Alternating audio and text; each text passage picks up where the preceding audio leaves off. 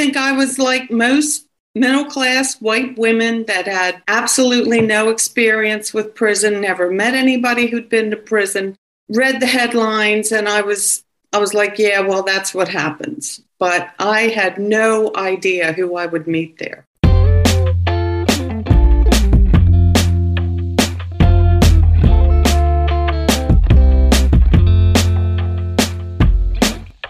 Hello, welcome. I'm Ben Boyce, and today I have a conversation with fellow prison educator and author Anne Bracken. Anne taught classes inside a Maryland prison that led to a poetry book called Once You're Inside, Poems Exploring Incarceration. We start there, but we also go on to discuss her second book called Crash, a memoir of overmedication and recovery. Both books are available online.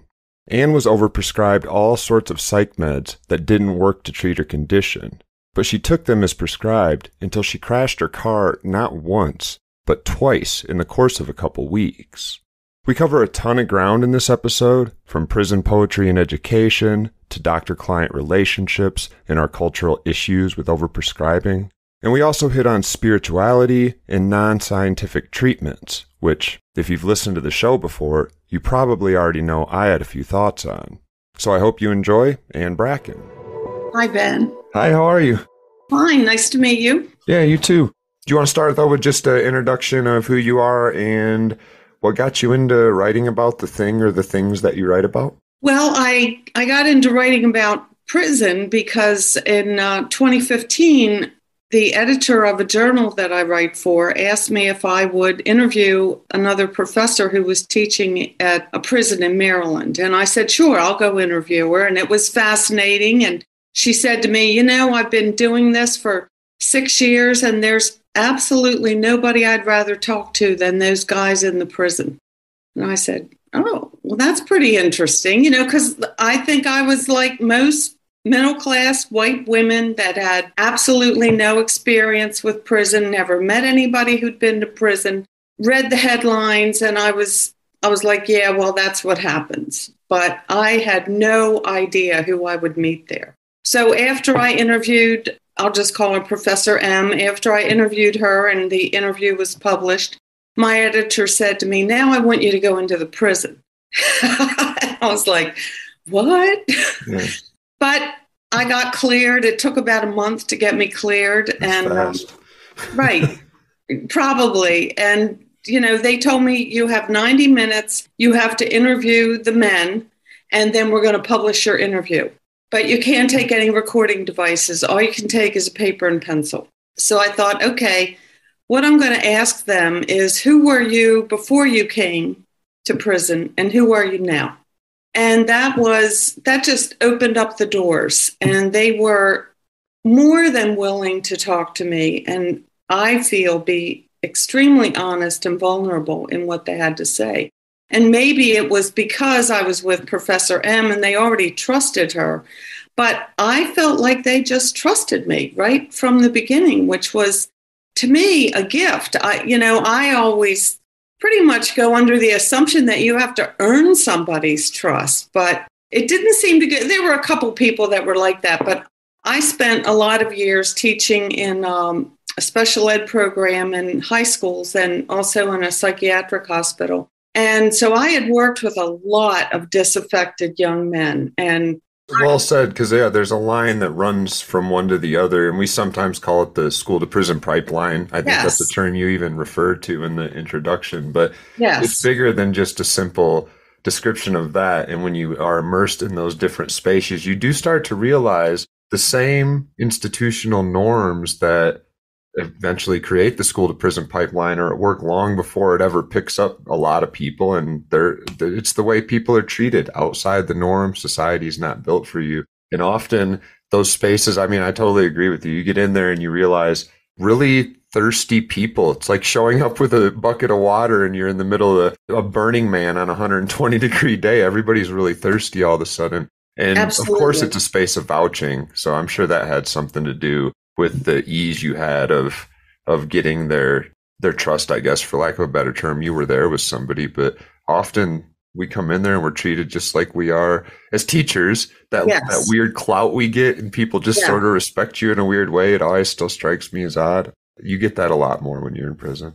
I think so. And what I would say to everybody, people would say to me, well, aren't they trying to run a game on you? And I'd say, no, nobody's running a game on me. What for? What am I going to do? Bring them sticky notes? I mean, there's not a whole lot I can give them except time. So when they all wanted to write. They were already writing with Professor M. So she had done some playwriting with them, and some of the men were interested in fiction, and a lot of them were interested in poetry. So they were also interested in history. So I would find poems that had historical context and take them into the prison and have discussions about the poem on a couple of levels, like what is the history? What did you know about this? And then, what are the techniques that you think the poet is using, and what would you like to do with this in response? I use the term thirst, but it's a lot more specific than that.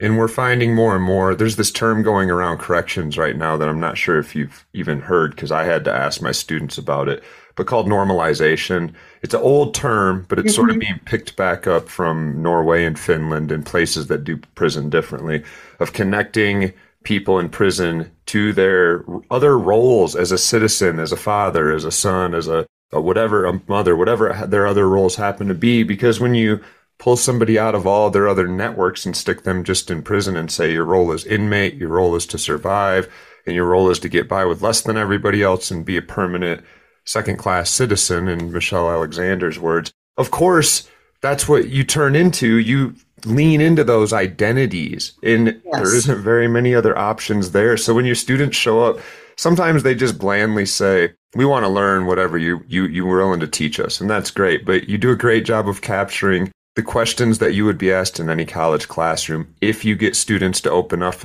enough to admit what they don't know.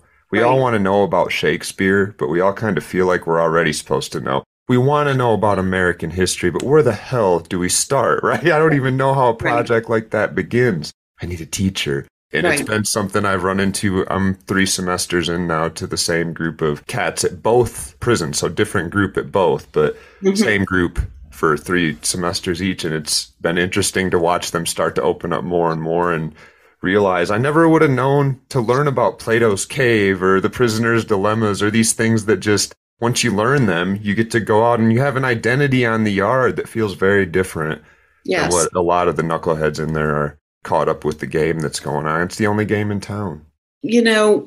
I tried to cover a lot of topics related to prison. I tried to cover the youthfulness of the offenders and how they changed over the years and how much they regretted what they had done.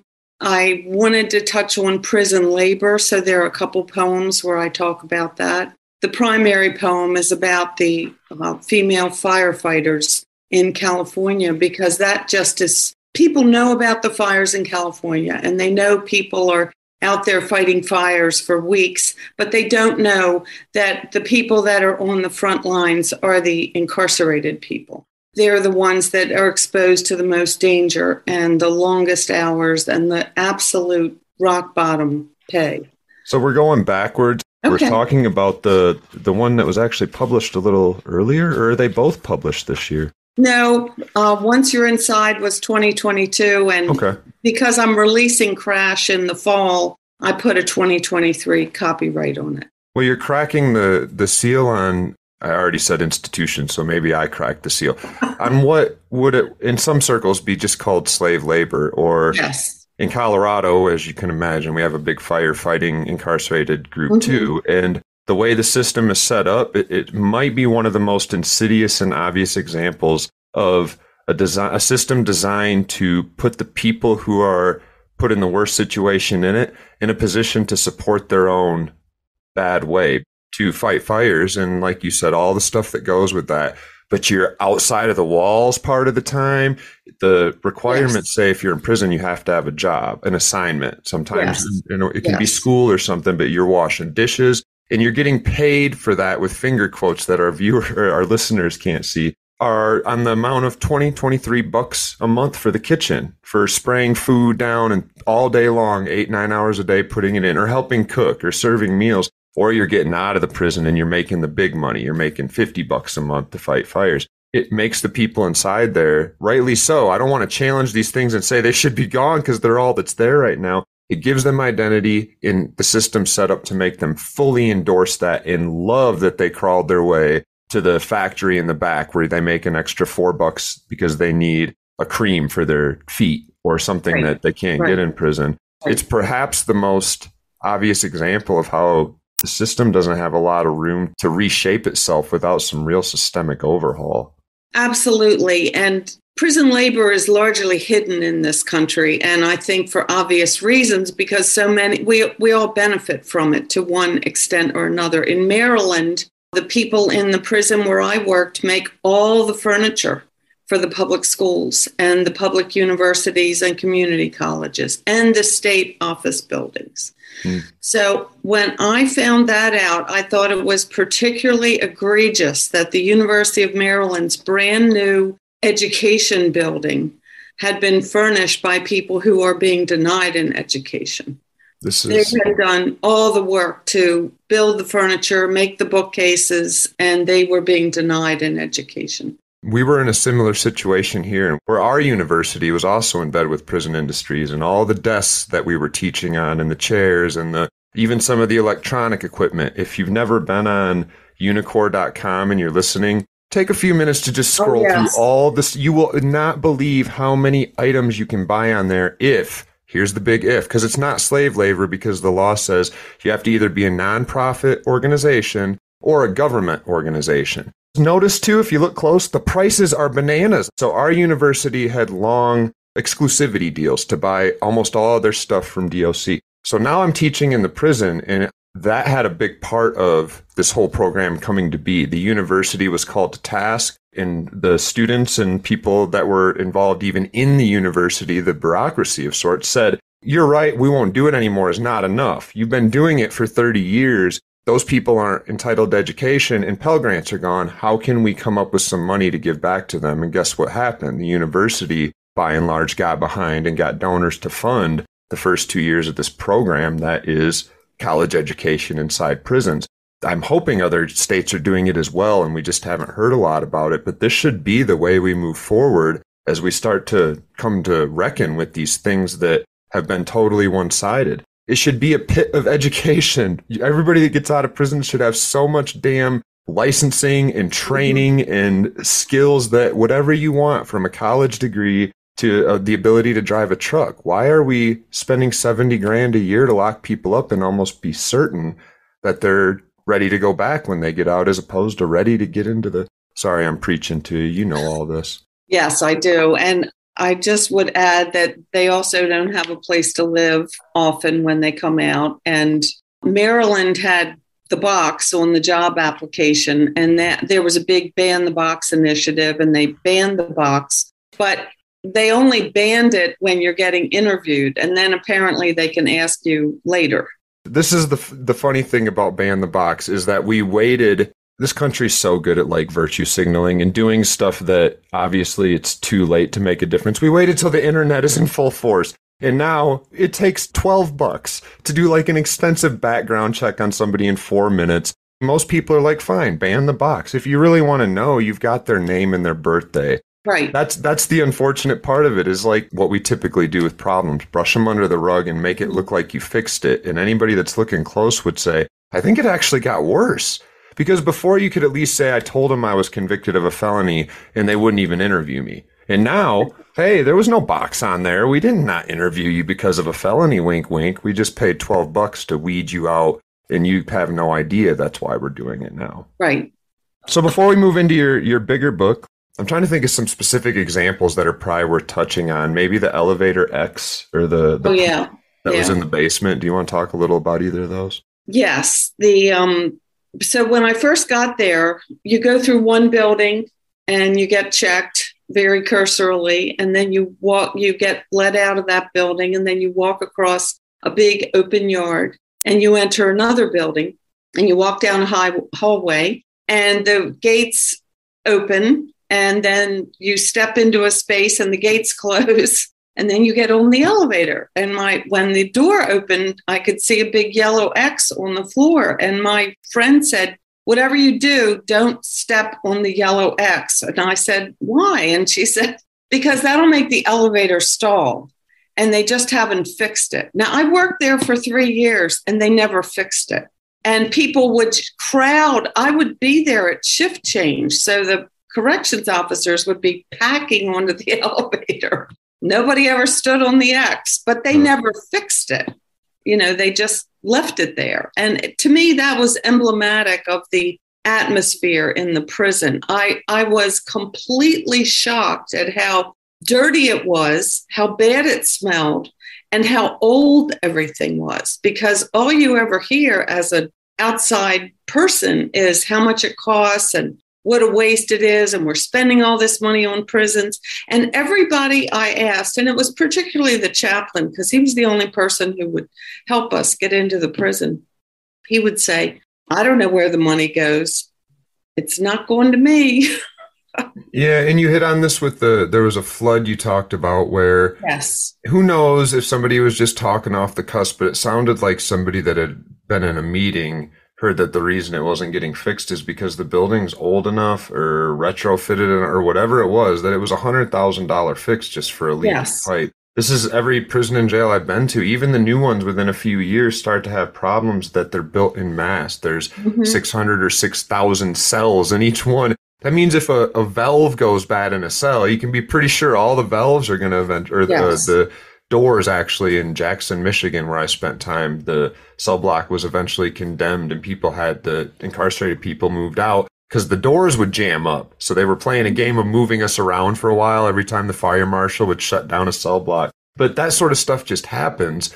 And what are we going to do? We built these prisons on a permanently forward-looking perspective. You don't see, aside from like a fake lag in the last 2.5 years because of COVID that's immediately rebooming right now, where we weren't really locking people up as fast and for as long. You don't see prison populations go through the floor historically. It's become this big industry that unless, I keep hitting at institutions, but unless we rethink some systemic institutional goals and ideas and how we pay a whole lot of hard-working, law-abiding, tax-paying, pride-worthy career citizens that are working in criminal corrections that stand to lose their careers if we ever empty out our prisons like we pretend we would want to. We kind of can't. We have a whole industrial complex out there of probation officers and judges and prosecutors and all the good people, quote, in our culture that we look up to, that they don't have the ability to see things the other way because they will be broke. They won't have a home.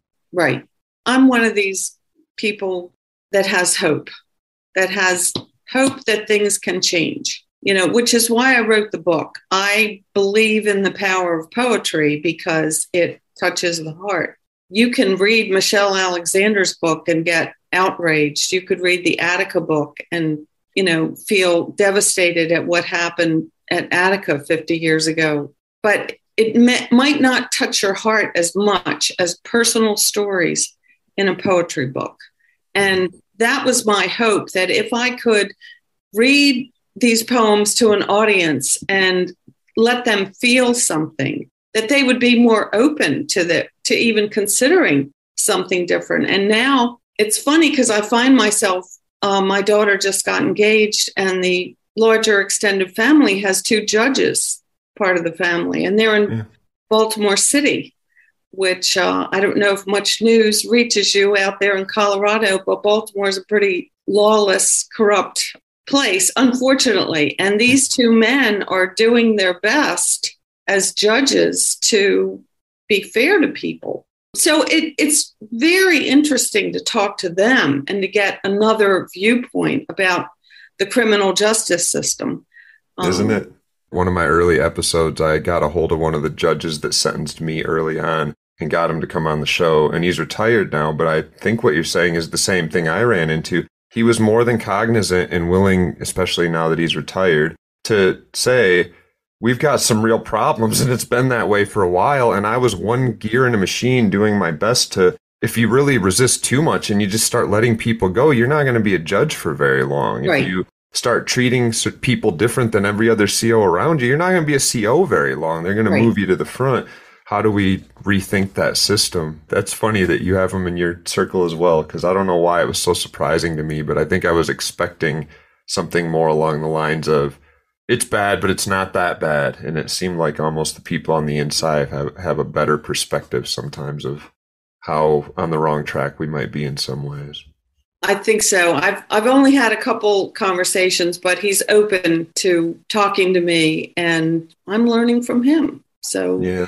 I think it's important to have the dialogue. You know, it's not his fault that prisons are the way that they are. Just like you said, he's a cog and part of a machine. But the way that I look at social change is that it takes a lot of different pressure points to get things to change. So if there is a judge who maybe advocates for drug court instead of locking people up and has a good way to help people get off of drugs and supervise them and provide them with support that they most likely need and get them into a community, you know, that can be a pressure point for change. Okay. Writing a poetry book can be a pressure point for change. Yeah, I get called a cynic a lot, and I'm not like hopeless for society or for humans. I just see, I guess, the long road that it would take to even walk through a few of the things we've talked about today. We can come back to firefighters again, because I think that's a good example of this too, where the best solution you offered was expungement, which in a way is to say, you're one of the good ones. Let's get you out of this group of bad guys. And now everybody feels even better about discluding felons. Same thing with drugs. We live in a world where that is the deciding factor for a lot of parolees that go back only because they fail a drug test. And it's seen as synonymous with success. And of course, we all, especially if somebody's getting back on their feet, the last thing you want to do is steer a parolee into like, hey, go get on heroin daily again. But if somebody's using heroin daily to the point that it's destabilizing, something's going on. And if they're to that point, why where did we get it in our minds 100 years ago? One thing that's on the short list of what we should do is make their life worse. Let's put them back in prison because that'll help. It increases relapse, increases the likelihood of overdose.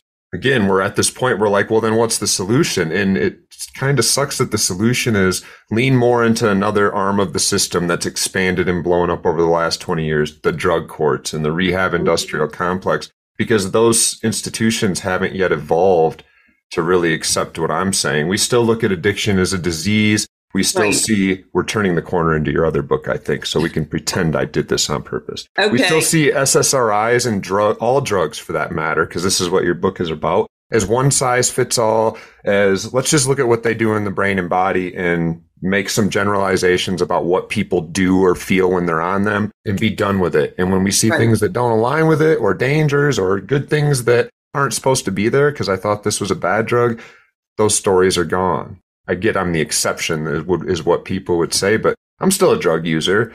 And there was a long time that I knew that was something that would ruin my life. And it's a weird thing, ironic in an awful way, that coming to the conclusion that I didn't need to keep fighting it out in a 12-step program and that I could responsibly use certain drugs at certain times was actually my doorway out. But it only happened after I was off parole because I would have been in prison if I was smoking weed back then, which is just one of many. But I'm on the spectrum. And I still have teachers that I know from my PhD that are like, well, these kids use drugs. And I explain over and over, I don't think I ever went to a class, PhD, master's degree, bachelor's, go back as far as you want, teacher, where I wasn't under the influence of something. And to a lot of people, that's disqualifying. But those of us that were there, I knew to shut the hell up back then too. So sorry, there was a lot packed into that, but we're still stuck in this system that's like, what of the people that just had a bad day and did some cocaine and need to be hugged and given another identity and given alternative tools? They're put back in the cell. Right. And I find it supremely ironic that we will so easily give children stimulant drugs at the drop of a hat, and we label them with a fake disease, which usually is the result of something in their background that doesn't allow them to attend to things the way that other people might be attending. And we'll give them drugs. And yet we know the negative aspects. But I think you brought it up in your book that, is it methamphetamine that's the same as Adderall? in the brain, they do the same Right. thing. Yeah. Right. And so, nobody would nobody would give their kid meth, but they very willingly give them Adderall to take to the school nurse. So Yeah. I don't think I was a special ed teacher for a long time, and I never knew anything about stimulant drugs, except that if a kid couldn't sit still, that's what we recommended to the parents. And we had no other paradigm. It wasn't until my own son was diagnosed, which I thought was absolutely ridiculous, but the school was threatening me. And so I went ahead with it. And then when he turned to me one day and he said, "Mommy, will this pill fix me?" I was just really upset. And I thought, we need to find some other answer.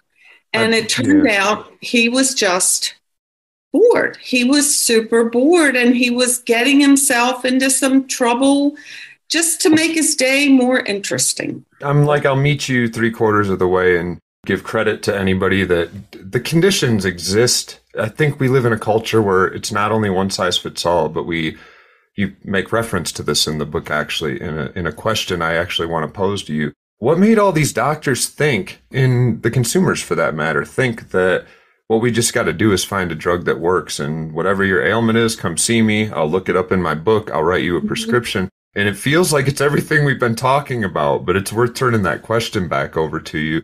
I'm not a specialist in stimulant drugs, but Me either. I actually was never a big fan of them, but I know lots of people that use them now too, but they're not one size fits all. And for people like me, they actually are incredibly distracting, but they fit the same paradigm as your SSRI. If somebody's on SSRIs and they know they're working for them, then they are. Then do your thing with your doctor, but just never let anybody tell you that whatever the substance that you're thinking about taking will either do one thing to you and that's the end of the story, or it'll do something really bad to you and that's the end of the story. But we got to take both sides, I guess, is what I'm saying. But man, the overprescription, and not just Adderall, before we move on, it's Ritalin too. And Ritalin in the brain, it's actually similar to cocaine in the brain, which is why when people crush it up and use it, it's so much more catching, that we so often want to do it more. But even those things, it's the vast majority of people that ever struggle with addiction spontaneously recover, even in our culture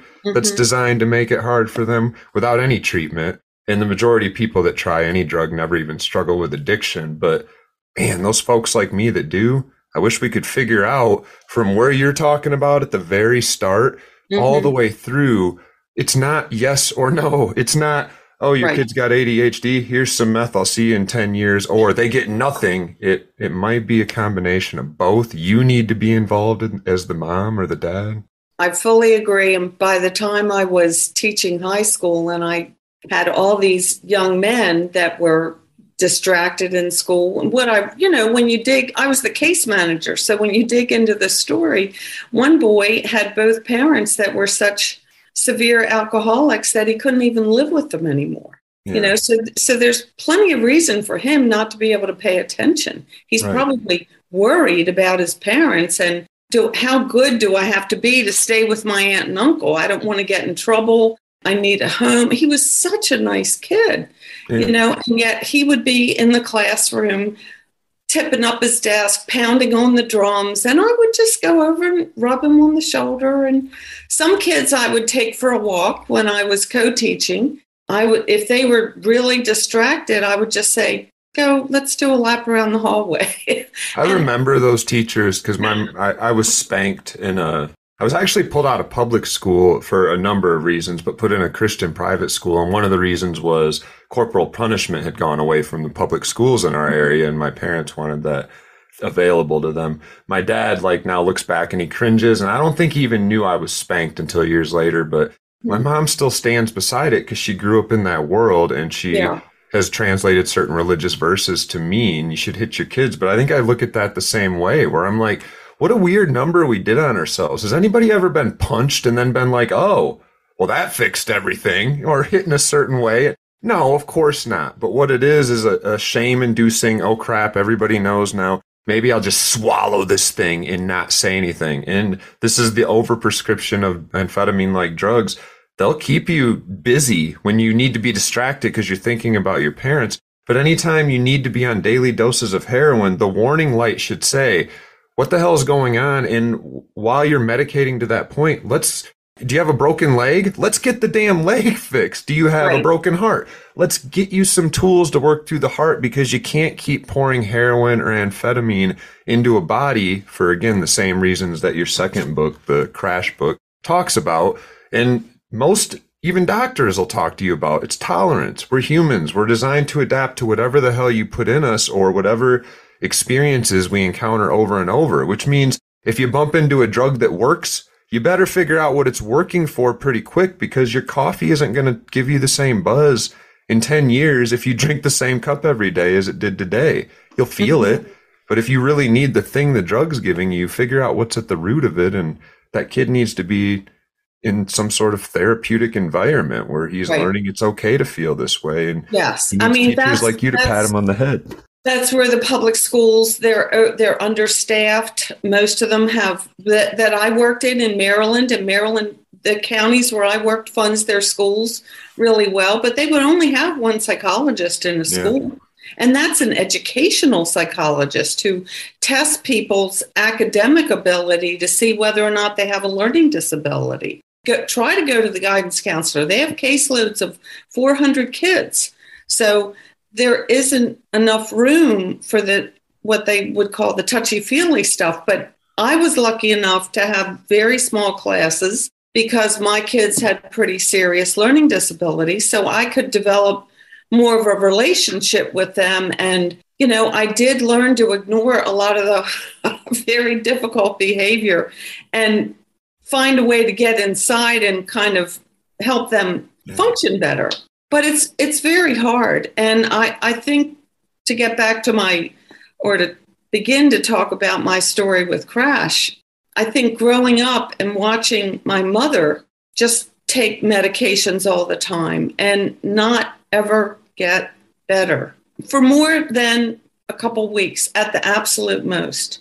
She just struggled for over 40 years. And when I found my father's records and I discovered that when she first had a severe postpartum depression, they gave her 6 drugs in a 6-week period. And my older brother said, Mom and I were talking and she was banging her head against the wall, saying, I can't take it anymore.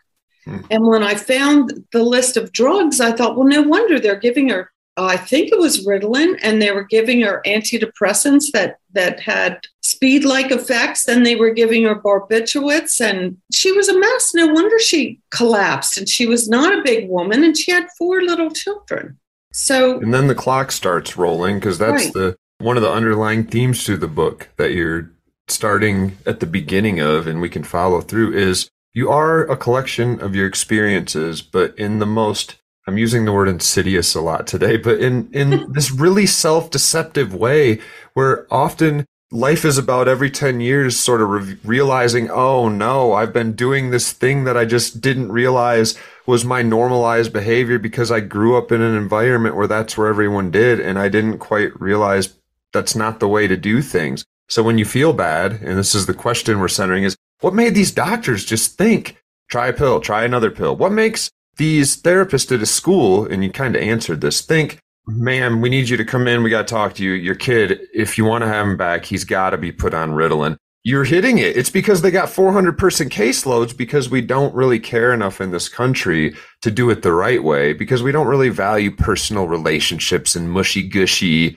talking about stuff. Because my God, what if Jimmy says what's really going on at home and CPS shows up? Nobody wants my dirty laundry aired. So if you can just prescribe all these kids medication in a 1984 style, trying to remember what the drug was they gave everybody that was I don't know about 1984, but in Brave New World, it was called Soma. Oh, I'm glad you corrected that. Yeah, it was Brave New World, Soma. Yeah, it's the same sort of just follow the rules, be content, calm down in class, punch the clock, read your chapter. With your lot in life, just, it sounded like an opioid, really. Yeah. That's what it sounded like to me. Yeah.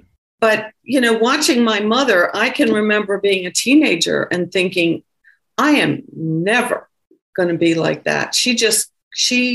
Once I found out what drug she was taking, And it was just recently, within the past few years, I think my mother was remarkable. And I think she did a phenomenal job. But when I was watching as a teenager, I saw all the ways that she couldn't function as the other mothers did, the mothers of my friends. And I just made up my mind that was never going to happen to me. And then my father kind of reinforced that by saying, well, you know, you're a Bracken. Brackens are strong. That doesn't happen to Brackens. It's just your mother's side of the family that's weak. You know, he had that old kind of thinking because that's what people thought. And, you know, your grandfather struggled with depression. He lost his job. And it was the middle of the depression. He lost his job. I guess he was depressed. He had 4 kids and they were all in high school. I mean, who wouldn't be depressed? Right. But, well, and you weave this in really well, too, because your dad's, a lot of people listening are going to be able to relate to this. His insults weren't always, you know, stabby and trying out to get you. He did what a lot of us can relate to, which is he cushioned them in comedy. That this sort of made me self-reflect and realize I was raised by parents that often said devastating things in a comedic tone, too. And I now use comedy as sort of a disabling device when I feel like, oh, I don't really want to say that, but I want to say that, right? Because it cushions the blow, and you've always got this get-out-of-jail-free card you can deploy within 4 seconds. Oh, I'm just joking. And how those blows not only still land in a way that often is invisible to the blow issuer, but that 10, 20, 30, 40, 50 years later, to borrow religious terminology, they've taken root and they've grown into these entire defining characteristics of our lives that you have to look really close and usually get a good therapist to realize, oh, that's why I feel that way. And you did this not only with yourself, but with an example with your first husband, who, if I remember right, I've only had one. I'm very happily single. So I'll take that. That's good for you. You talk about he internalized, was it somebody repeatedly said to him, we don't get sick in our house, we don't get sick. And it became this weapon. His parents, we don't get sick. We don't get sick. And so when I experienced a postpartum depression after the birth of our daughter, it was physical at first. I was having all this pelvic pain, and I even went and had exploratory surgery, and the doctor said, well, there's nothing there. I'm sending you to a neurologist. And I think it had been 6 months of physical pain by then. And by the time I saw the neurologist and the neurologist said, you know, you're depressed, I was ready to hear it. And then I went to, I think it was my mother's psychiatrist, big mistake, but I went to my mother's doctor and he gave me Elavil, which was one of the older antidepressants. And I was home when my husband came home from a day of playing golf and drinking and probably smoking pot. And, you know, he walks in and he says, well, what did the doctor say? And I told him, I said, well, I'm experiencing depression and I'm going to take some medication and I'll be fine in a couple of months. I don't want a wife who has psychological problems, is what he said to me. I mean, that was absolutely devastating. What do you do with that? You know, so I immediately got better as fast as I could and got off the Elavil because I really wasn't allowed to be sick. Especially not with depression. I guess I still want to know the answer to the question. So before we get too far past it, we've talked about it from different angles now, but what do you think the reason is then? Because it happened to your mom, it happened to you, and it turns out it happened actually farther down the road where it's like, how do you feel? Here, take this pill. And both sides of this equation seem to feel almost pre-programmed and comfortable saying, oh, okay. And often not even looking up what it is, just knowing that your doctor or the commercial told you to work, take it. Right. So with my mother, once I found my father's records of her treatment, I stopped writing the book and I started researching drugs in the 60s, particularly psychiatric treatment in the 60s. And I read a book called The Age of Anxiety by Andrea Tone, and that was about the development of Milltown and then the other drugs like Valium, Librium, those drugs, and the culture surrounding the calm down drugs, if you want to call them that. And my mother took Milltown. That was one of the first drugs I became aware of. My father would say, oh, you need to calm down, go take a Milltown, So she'd go to the counter and take one. Then I thought, well, I was a kid during the 50s and 60s, but I don't cognizantly know what the culture was because I was so young. Yeah. So I just did a search on drug ads from the 60s. And I came up with drug ads that had been in medical magazines or medical journals. And the way women were depicted was horrific. You don't say. It was. I mean, they were all like frumpy housewives leaning on a broom and not wanting to clean the house. I mean, that's what the ads were saying. And, do you want your wife to cook dinner? Give her some Ritalin. I mean, they were giving Ritalin. That was one of the first drugs for depression was Ritalin back in the 30s.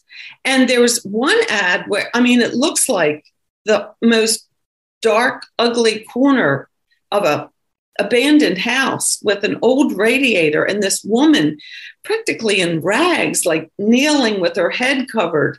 And what are they advertising? Ritalin. So I got a real idea of how women were viewed. And I found another article that was written by some doctors in the UK, and they studied, insulin coma therapy and electroconvulsive therapy. And this was written, I think it was 1959. So I thought, boy, this is right at the time period. And it was all about attitudes of medical practitioners towards the depressed people. Yeah. Number one, it was infuriating, but it was also heartbreaking because I found out ECT or electroconvulsive therapy had been used as a weapon. He's too pushy. Well, we're going to go shock him. Or her husband says she's not compliant enough. A couple shocks will take care of that. Or if you're so-called acting up on the ward, shock you, yeah. And that's how they talked about it. They had actual comments from medical people saying these things. That was their attitude. They had a very mechanistic attitude, and it was either pills or coma therapy or electroconvulsive therapy. Lobotomy, I tried. I didn't even want to read about because I did read a little bit about it, but I just find it so horrific that anybody could do that to another person. Yeah. So I kind of formed the hypothesis that this is how they saw mental illness in the 50s and 60s. They saw it in a very mechanistic way. My mother was given drug after drug. I have a whole list in the back of the book of all the drugs that she was given and all the times that she had electroconvulsive therapy. And she had very little therapy. And she was going to male psychiatrists. So here she is. She was a pretty reticent, quiet, very proper woman in the 60s, going to these male psychiatrists. And a lot of times I remember my dad saying, well, your mom didn't say anything today.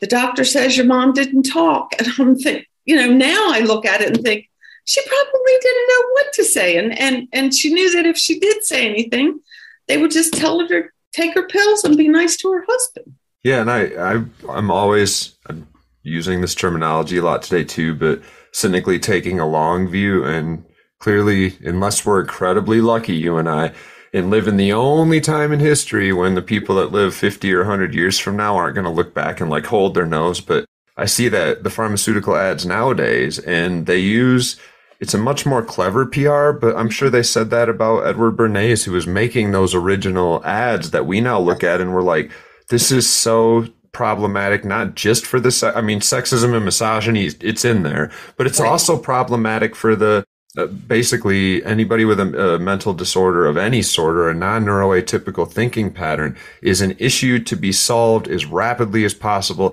preferably by themselves, or get the hell out of the way.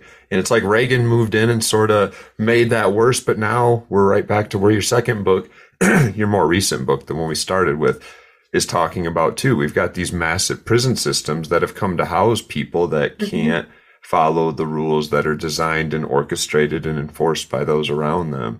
It was right on time reading your book, so talk about coincidence. I went through the prison museum next to the prison I teach at. I teach at the oldest prison in Colorado. It was opened in 1897, I think, and it's the same building. It's actually kind of homely. The walls are built out of the mountain behind it, and it's actually built into the mountain, so you can go at least go out in the yard and see something, right? It's for a prison anyway, it's homely. Women's prison is right next door to it. It's now a museum. And right before I read that chapter in your book about UCT that described the machine, my wife and I went down there and took a tour, which is in and of itself pretty nauseating. But I'm an author and I want to, I'm teaching inside the prison. I want to go tell them what they're being represented as. And in one of the cells, they had a machine that I didn't realize what it was because the description said, this machine was often used to use electricity to discipline especially problematic inmates. And it was, an image, the thing next to it had the wires actually hooked up to it. And it looked like one goes around the head, and they might even had some they put on your arms or something, or maybe they were just strapped in, but I'm pretty sure it was an ECG machine. So do you want to say a little bit more about what that is and how that plays into your story, even in the lineage? Yes. I went to high school in Baltimore City, and I had to ride the bus to school and ride the bus home. And I went through, a very nice part of town where the library is and a lot of beautiful old townhomes. And my father said, I need you to meet me at the doctor's office after school. I need some help with your mother. And I said, okay. And that was it. That's all I knew. I had the address. I got off the bus. I walked to the doctor's office. I sat in the waiting room, and I was the only that I can remember. This is all whatever I can remember. I was the only person there. And it was kind of dark. It was like a little musty. And all of a sudden the door opens and this doctor walks out, and my mother can hardly walk. And her head is bent down, and it just was horrible. And my father, got her to sit in a chair. And then he said, well, you have to get your mother out to the car. I'm going to go get the car. And I'm thinking, what the hell happened to my mother? This is awful. She just looks terrible. And we got her in the car and we drove home, and nobody's telling me anything. Nobody's talking. I was 15. And we got home. I had to cook dinner. Mom went to bed. And then that night after dinner and after cleaning up, my father called me into the kitchen, which is where we always had our private talks, and he locked the door. And he told me about electroconvulsive therapy. And he just said, sometimes your mother needs this. It really helped her when she was in the hospital when you were a little girl. What I found out about this doctor is that he gave ECT in his office without total anesthesia. And I think he must have used a barbiturate, a short-acting barbiturate, because my mother had 39 treatments. And I just know that she never would have gone there willingly if she didn't have some kind of sedative. Can you describe just briefly what it is? So it's electroconvulsive therapy. So what it is, it's still sold to people as a cure for what they now call treatment-resistant depression, which is depression that doesn't respond to a medication. But the medications work for fewer than 50% of the people anyway. So and I was considered treatment-resistant. So it's a machine that they put electrodes on your head, and they run a high enough current through your brain so that it provokes a grand mal seizure. When I found a description of that, which they still do in India, they call it direct ECT. The doctor who wrote about it said that you needed a team of something like 14 people because you had to hold the person down. Their limbs were jerking.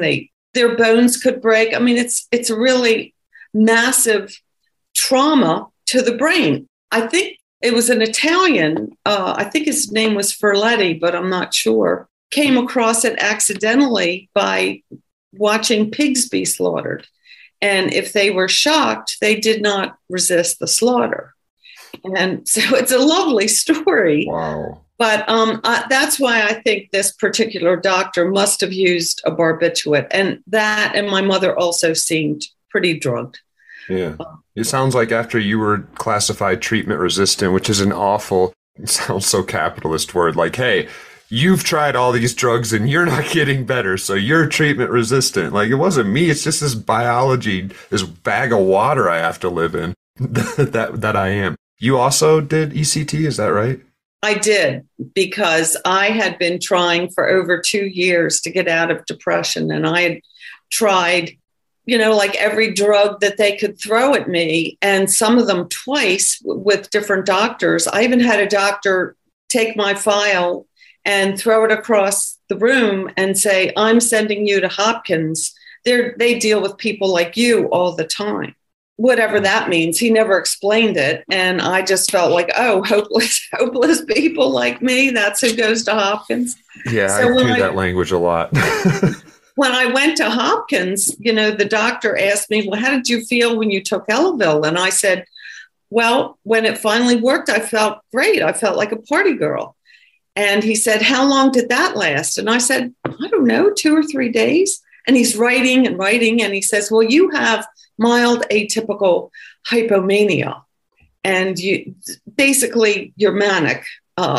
So you need mood regulators. Well, that was just more drugs coming my way. And I fought his diagnosis. But once a doctor puts it in your file, there's no fighting.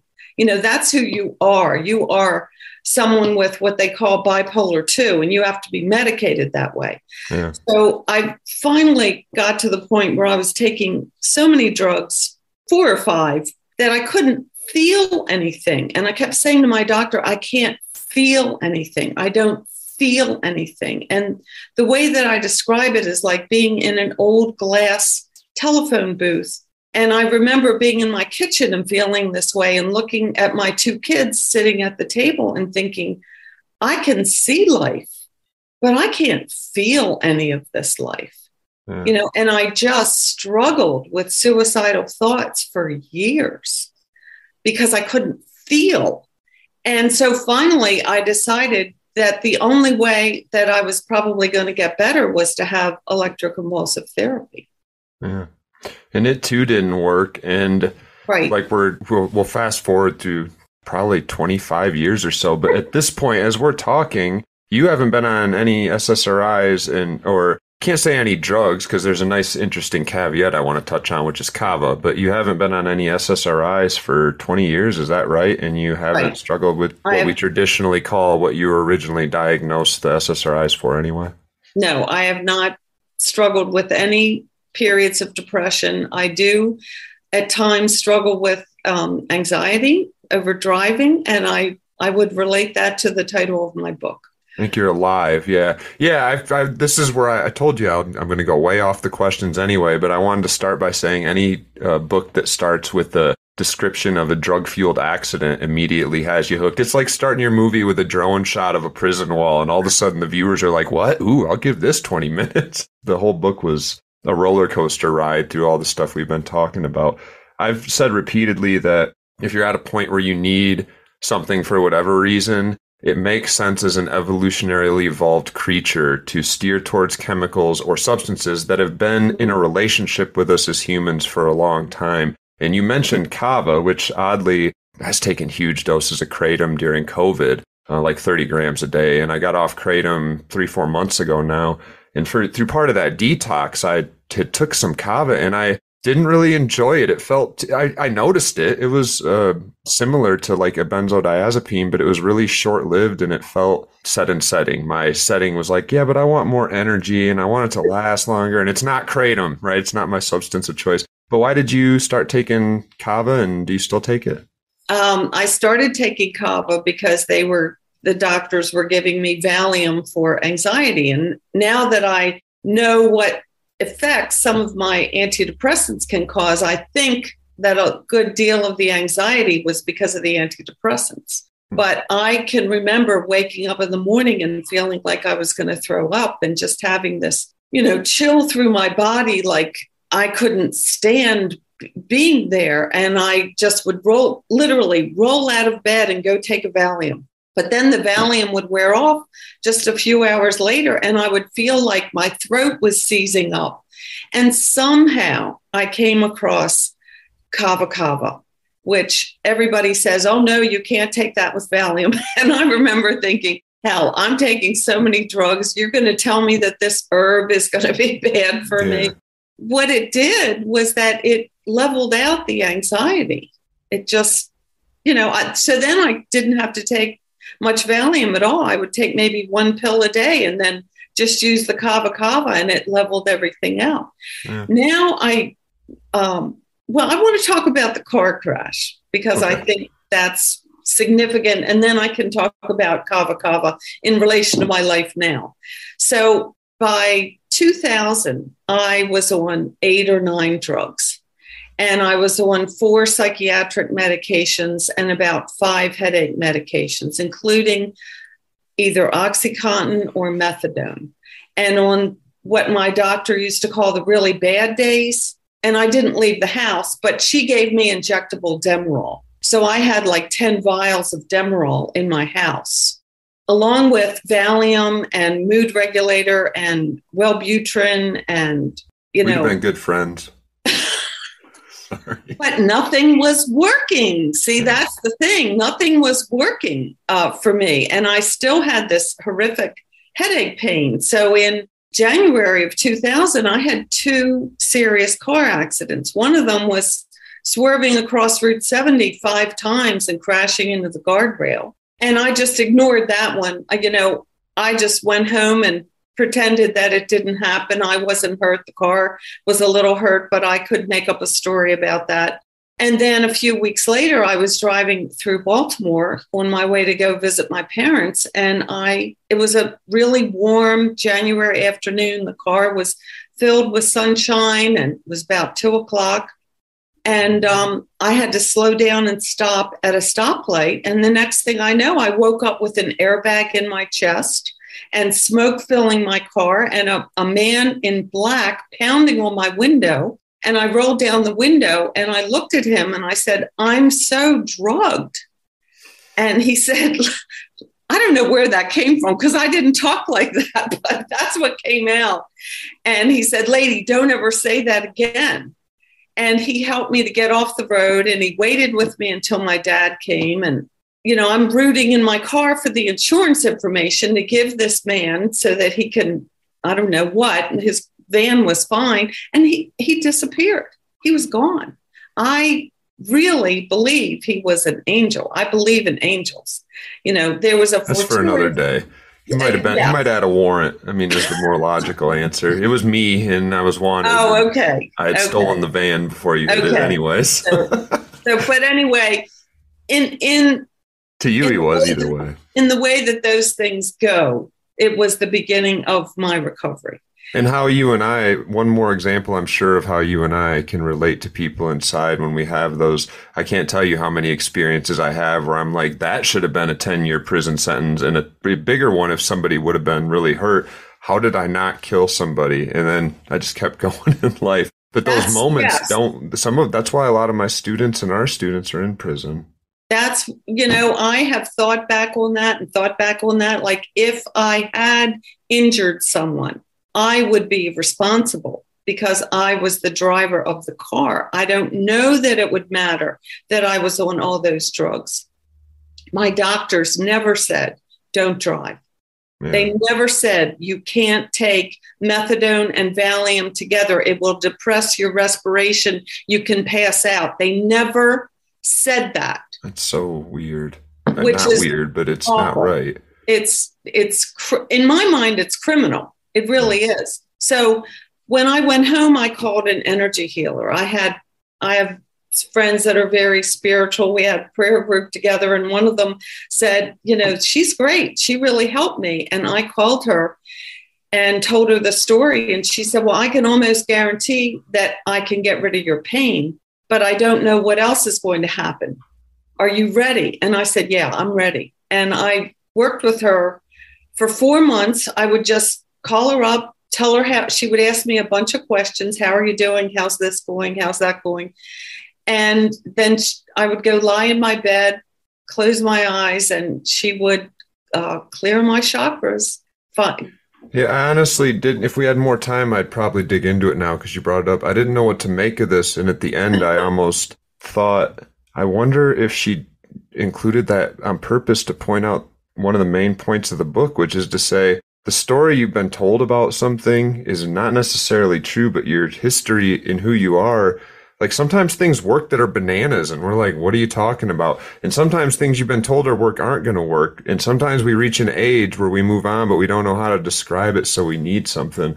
Right. I wasn't sure what to do with it because the rest of the book felt like you were really evidence-based in the faith healing. I don't know if you're familiar with Darren Brown. I was digging for the name in my psyche, but he's done, among other Netflix specials where he messes with human consciousness. He's done faith healing events where he, unlike Marjo, who's another one, Mary mixed with Joseph, you can look up on YouTube, who was raised in an evangelical family and then moved away from the church, but went on a televised mission that was publicized as a documentary to trick people into thinking he was faith healing. Darren Brown doesn't add the religion. So Marjo went up on stage and got him going. Darren Brown heals people, though, and he'll get calls 20 years later from conventions where he starts out by saying, I'm not faith healing, I'm not calling on God, I'm not using angels, but I'm going to follow the same techniques and talk in the same way that people who have been doing this for thousands of years and evolving alongside humans have been doing.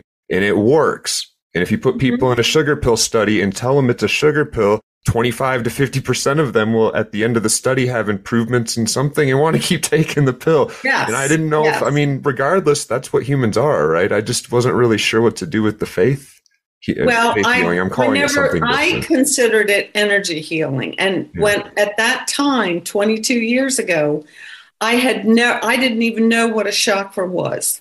You know, I didn't understand that we were, as they say, as the energy healers say, beings of light, that we have energetic fields that surround us, that we put out. Now, when you think about it, we do put out energy. You know that there are some people that you don't like to be with, and you'll say, well, you know, he has really negative energy. I don't know what it is. Yeah, I start there and keep going, and then I pinpoint, he's got a squinted eye that I read as aggressive, and I usually walk away a better person for being like, oh, crap, I have these, or he was traumatized as a kid, so he talks with a gruff voice. Like all the little things that can just make you feel a certain way, but it's so hard to really explain that it's often easier to just be like, but the energy, I'm not saying it's not real. I'm so evidence-based that I'm always like, tell me about the energies. And there's just no way. You have to just take them. You have to just accept that there's something to it and it works. There is, because she helped me get off of methadone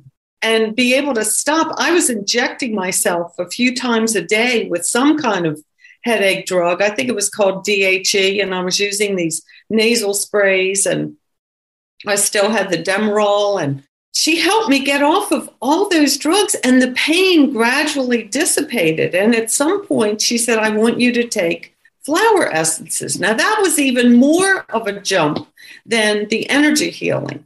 I don't know why, but I'd go the other way. At least there's a substance you can research there and be like, oh, did you ever look up what it wasn't in the book, but did you look up what was in it? Because chances are... Not at the time. You know, it was 2000. It was kind of the beginning of the internet. It wasn't, I wasn't as hooked into the internet as I am now. Yeah. But I thought, she wants me to take flower essences and I've been taking methadone. This is crazy. But whatever she was doing was working, and nothing else had worked. And you know, that's all that matters to me. Yes. Unless you want to know why I'm really upset right now? See, this is what I mean by think again, maybe squinting a little more. I have a close family member right now who is paying $100 a scan to have their energy scanned anywhere on Earth by somebody who doesn't use any equipment, who claims to be able to rid them of viruses for $100. And it's the same language, but clearly it's somebody who's picked up probably some very legitimate evidence-based stuff. And even some of whether there's evidence there or not, it works for a substantial amount of people. Your story's not unique. Well, you know, it's unique, but not in the regards of chakra energy healing work. There's limitless people out there that have had the same experience. I'm just the guy that's like, well, if the sugar pill works too, and if Darren Brown works too, It turns out we're not as simple creatures as we all want to pretend. We're so complicated, and there's so much going on behind the scenes that sometimes we're ready to change, and we just need freaking something to be the thing. That's the guy on stage that healed my knee, and now I walk different for a few weeks, and what do you know? I feel better, or my depression's lifted, and whether it's that there's no evidence there at all, or it's pure evidence and it worked for you, it doesn't matter. If it worked for you, awesome, right? I don't understand it. All I can say is it's been 22 years. And if I get a headache, it lasts for a few days and I can take care of it myself. So to come back to the kava, because I want to close that circle. A few years ago, I started having horrible anxiety driving on the highway. And I kept saying to myself, this doesn't make any sense. You've never lost control of your car. And I said that for a few years and struggled with this anxiety. And then one time I was in the mountains with my daughter and I could hardly drive. I was white knuckling the steering wheel and That's normal. She was sleeping. And I thought, okay, I have to drive for an hour because she said she was really tired. So I have to drive for an hour and then I'm going to wake her up. And when I came home, I said again, I've never lost control of my car. And this little voice inside said, yes, you have. Yes. And then I remembered the 2 car accidents and I connected it. The eyes. Yeah. The person who furrows their brow or has a deep voice. Yeah, it's deeper. Right. I connected it. And what I started to think about is that I never felt the fear from those car accidents because I was so drugged. I couldn't feel anything. So it didn't scare me. I got right back in the car and drove. Completely numb. And I thought, okay, well, it took 20 years or whatever to come back. And how am I going to manage this? So I did go to a therapist and I did some rapid eye movement desensitization. And that got me to about 85 or 90% feeling okay. But I still use some kava because I figure maybe it's doing something. I don't know. I'm sure it is. And I use some rescue remedy. Even the eye movement stuff is bizarre. The research on that, it's hard. It's one more thing that, like the chakras, somebody might show it what it is in another 10, 20 years, and then I'll have to be like, oh, now I understand. We couldn't understand then. But the eye movement doesn't make a lick of sense to me, and it works. My wife shared some of the research on it, and she's had it done before too. So we're weird creatures, us humans. Your book stretches me in some ways because I'm more opposed to psychiatric drugs than I am for them. I've had to learn so much about the dangers of them, and I've seen for myself that they never worked. But I've had to moderate to come to be credible also, and to be able to say, if you want to take the drugs, take the drugs. And we all deserve informed consent. And this is what informed consent means. You need to know what the alternatives are, what the pros are of this drug, what the negatives are, and how are you going to get off of it? And I also agree we should be looking back a little bit to more natural alternatives that are outlawed if you're going to use, because these are all just replacements and none of them have worked. Nothing the pharmaceutical industry has made in the last 100 years, including heroin, which was originally sold to cure morphine addiction, has lived up to the promises that were made about it before it hit the market. Nothing, not one drug. That doesn't mean you shouldn't take them at times, but I'm of the mindset that whatever it is you're pouring into you, if you find that it's disrupting your quality of life this much, one little bit, that's the moment you need to say, uh-oh, it might disrupt it more in the future. Whatever I'm using it for, where's another source of that thing? If you got trauma going on, if you got pain going on. Of course, when we run into a drug that mimics the fulfillment of publishing 13 books in one day and getting a publisher or getting the biggest prize in the country for all of them, and all we got to do is sniff a little up our nose, we want to go back and do that drug again if we're somebody that's lacking that sort of feeling. And another drug that makes us feel like we can go do anything and it's fun and we're usually stuck in our house, yeah, that drug could be a problem. Recognize that's another reason they said that I was bipolar, because when the Hopkins doctor told me I was bipolar, I said to him, this is the people's normal happiness level. This is the average person. I said, my level is here. This is who I am. So I'm happier than most people. Yeah. And I have more energy than most people. And boy, I mean, I'm sure that he thought I was really crazy when I said you're not being one size fits all, and we don't have a pill. Oh, we do have a pill to make you one size fits all. Yeah, we're not one size fits all. So. Right. Cool. I appreciate you taking the time to do this. Thanks very much. I appreciate it. That was Anne Bracken, and you can find her books, Crash and Once You're Inside, online at Robot Overlord Amazon or wherever you buy books. Thanks for listening. Love yourselves and the addicted people in your life. I'm Ben Boyce.